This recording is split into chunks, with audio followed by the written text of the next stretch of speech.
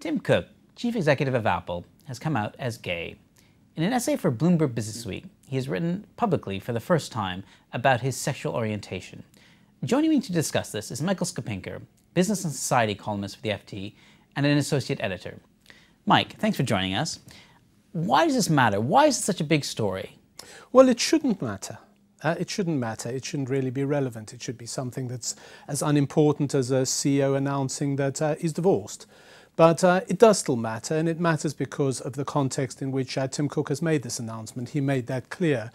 He's talking in a situation where the majority of US states still make it legal for companies to discriminate against gay employees. He's announcing it in a situation where 76 countries in the world, there are 76 countries in the world where homosexuality is still a crime. I can say the Financial Times, we published recently our executive diversity report. This was about the position of LGBT employees and managers. It was published around the world, but our printing contractor in the United Arab Emirates felt unable to print it because it would have been against the law.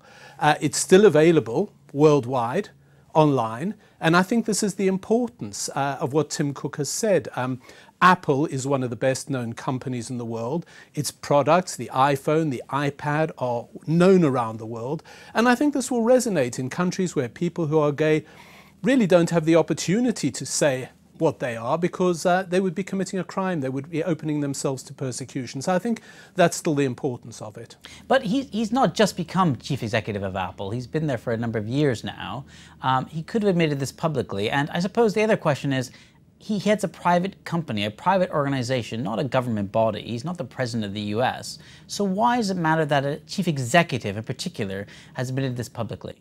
Well, the fact that he's waited to do it now is a question for him. As he said in his statement, he's entitled to his privacy, and he is. As you say, he's not an elected official. It shouldn't be anybody's business. And I think the fact that it is, and that he felt the need to say this, and that people are taking support and encouragement from it, is because, as I say, of the context in which many people in the United States, many other countries, and many countries around the world still live. And I think that's the importance of it. People are looking for role models. People are looking for people to speak up. The more people in positions of power, positions of authority who say they are gay, the more people think, well, you know, I can say that too. And I think it brings us closer to the time when it really doesn't matter. Mike, thanks very much for joining us. Read more about this on ft.com.